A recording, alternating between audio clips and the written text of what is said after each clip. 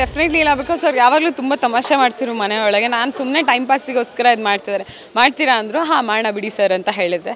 ಅದಂಗೆ ಅವ್ರು ಅದನ್ನು ಎಸ್ ಅಂತ ತೊಗೊಂಬಿಟ್ಟಿದ್ರು ಅನ್ಸತ್ತೆ. ಹೊರಗಡೆ ಬಂದ ಮೇಲೆ ಅವರು ಸಿನಿಮಾ ಕೆಲಸಗಳನ್ನ ಶುರು ಮಾಡಿ ನಾ ಬರೋಕ್ಕೂ ಮುಂಚೆನೇ ಅನೌನ್ಸ್ ಮಾಡಿದರು. ಸೊ ಹೊರಗಡೆ ಬಂದ ತಕ್ಷಣ ಅದೊಂದು ಖುಷಿ ಆಯಿತು, ಯಾಕಂದರೆ ಅಂದ್ಕೊಳ್ದಿದ್ದು ಇದೇನಪ್ಪ ಇದು ಸಡನ್ನಾಗಿ ಅನೌನ್ಸ್ ಮಾಡಿಬಿಟ್ಟಿದ್ದಾರೆ ಅಂತ.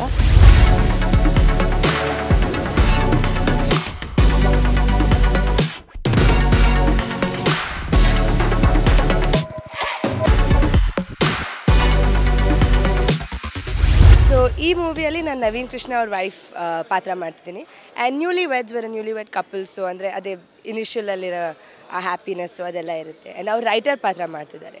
ಸೊ ಅವ್ರಿಗೆ ಅವ್ರ ರೈಟಿಂಗ್ ಎಷ್ಟು ಮುಖ್ಯನೋ ವೈಫು ಅಷ್ಟೇ ಮುಖ್ಯ ಅಂತ ತೋರಿಸ್ಕೊಂಡು ಹೋಗೋ ಫಿಲ್ಮು ಅದರಲ್ಲಿ.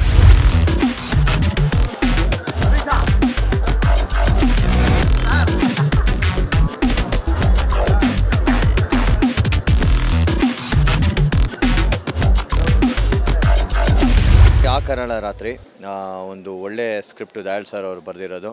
ಇದು ಬಿಗ್ ಬಾಸ್ ಮನೆ ಒಳಗೆ ಅವರು ನಂಗೆ ನರೇಟ್ ಮಾಡಿದ ಸ್ಟೋರಿ. ಬಟ್ ಅಷ್ಟೊಂದು ಸೀರಿಯಸ್ಸಾಗಿ ತೊಗೊಂಡಿರಲಿಲ್ಲ ಈ ಸಿನಿಮಾನ. ತೊಗೊತಾರ ನನ್ನ ಅಂತ ಒಂದು ಇದಿತ್ತು. ಸೊ ಯಾಕಂದರೆ ಇಟ್ ಈಸ್ ಕಂಪ್ಲೀಟ್ಲಿ ಆ ಸ್ಕ್ರಿಪ್ಟ್ ಓರಿಯೆಂಟೆಡ್ ಸಬ್ಜೆಕ್ಟ್ ಇದು. ಪುಟ 109 ಆ ಕರಾಳ ರಾತ್ರಿಗಿಂತ ಜಾಸ್ತಿ ಇಷ್ಟ ಆಗೋಯ್ತು. ಯಾಕಂದರೆ ಬರೋದು ಮೇಯ್ನ್ ಎರಡು subjects, 2 characters. That is one is Naveen Krishna, ಇನ್ನೊಂದು ನಾನು ಒಂದು ಕಾಪ್ ರೋಲ್ನಲ್ಲಿ ಅದರಲ್ಲಿ ಬರ್ತೀನಿ. So it's amazing. ಒಂದು ಟ್ವಿಸ್ಟ್ ಆ್ಯಂಡ್ ಟರ್ನ್ ತುಂಬ ಚೆನ್ನಾಗಿದೆ ಆ ಸ್ಕ್ರಿಪ್ಟ್ನಲ್ಲಿ. ಆ್ಯಂಡ್ ಇದು ಅಷ್ಟೇ ಒಂದು ಮನೆಯಲ್ಲಿ ನಡೆಯುವಂಥ ಒಂದು ಘಟನೆ.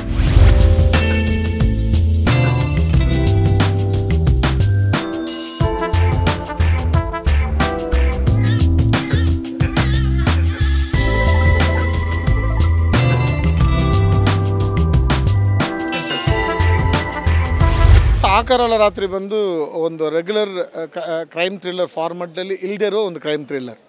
ಓಕೆ, ಎಮೋಷ್ನಲ್ ವಿಷಯಗಳು ಜಾಸ್ತಿ ಇರುತ್ತೆ. ಒಂದು 4 ಕ್ಯಾರೆಕ್ಟರ್ ಮಧ್ಯದಲ್ಲಿ ನಡೆಯುವ ಒಂದು ಒಂಟಿ ಮನೆಯಲ್ಲಿ ನಡೆಯುವ ಒಂದು ಸಿನಿಮಾ.